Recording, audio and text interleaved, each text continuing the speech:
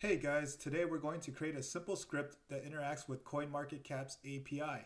This is a great step towards understanding APIs and working with back-end technology. This will be a great beginner level tutorial for programmers and anyone who has an interest in Bitcoin and cryptocurrency. Alright, let's get started. So some prerequisites. You're going to need to have Python or Python 3 installed, which you could do through Brew. If you don't have Brew installed to install Python, watch my Brew install video.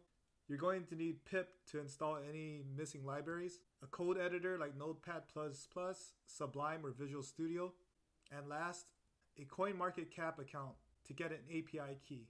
Let's go to pro.coinmarketcap.com and create our API key. Go ahead and create a free account.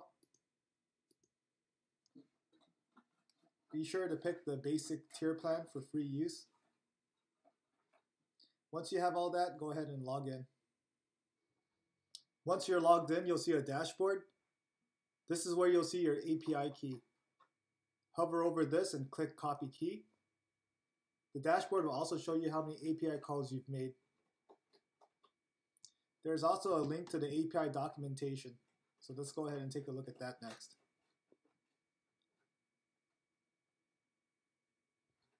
Once you're in the documentation, let's click on Quick Start Guide. Scroll down. Select the Python code and copy this and put it inside of our text editor.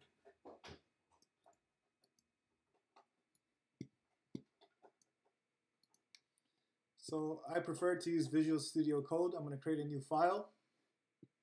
I'm going to paste the copied code. I'm going to change this to Python. Okay, we're going to need to change a few things. So with the URL, you could take a look at the different endpoints that we're going to need to use our API calls on. We're going to change the parameters, and we're going to change the API key. We're going to get the API key from the dashboard. So let's go ahead and do that first. I go back to CoinMarketCap's dashboard and grab my API key. I'm going to paste it in. Next, I look at the documentation, and I want to do API calls for quotes.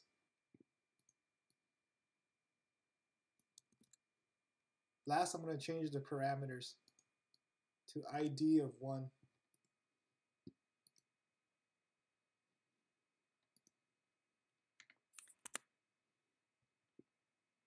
All right, I'm going to save the file. All right, we have our Python file here. Make sure it's a Python file with a .py. And we're going to launch it using terminal. Since I'm using Python 3, I will type in Python 3. And I will drag and drop this file in. Press enter. And here's our first API call. As you can see, this is the current coin, Bitcoin, the symbol, BTC. Here's the current price for Bitcoin. All right, so what's next? I would suggest learning how to parse through this information. We could also automate this so that it sends us price alerts to our emails or our texts. And congratulations, you've made your first API call using the CoinMarketCap API. We'll continue building on this in further videos. I'll leave all necessary links as well as a link to my GitHub so that you can grab the code easily. Leave any questions or comments below and give me a like and subscribe for more tech tutorials. Thank you.